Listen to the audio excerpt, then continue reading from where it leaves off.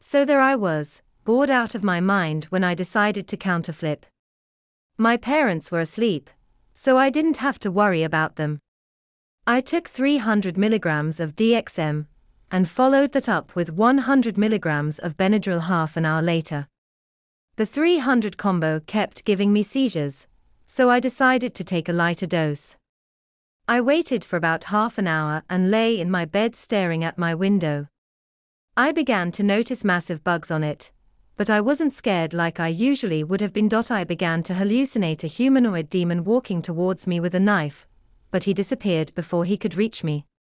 I also began hallucinating vines growing out of my wall and saw a curtain there. I needed to piss, so I walked to the bathroom. More like stumbled actually. I practically fell on my ass. When I looked at my pupils, I noticed how massive they were. I touched my suitcase when I came back and my hand went through it.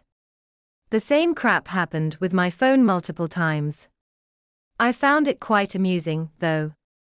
I began to hallucinate crazy things, such as Holden Caulfield crying with his head in his lap, and every once in a while, I could see my stepfather creepily peek into my room.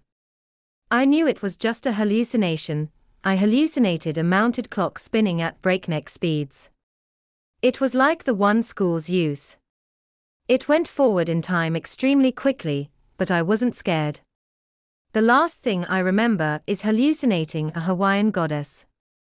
That's what my mind registered it as anyway. She turned into her form out of a tree, and she was massive.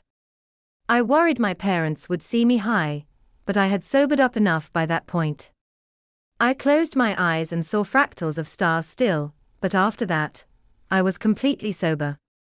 Reflection: this was a mostly fun trip with amusing events and characters.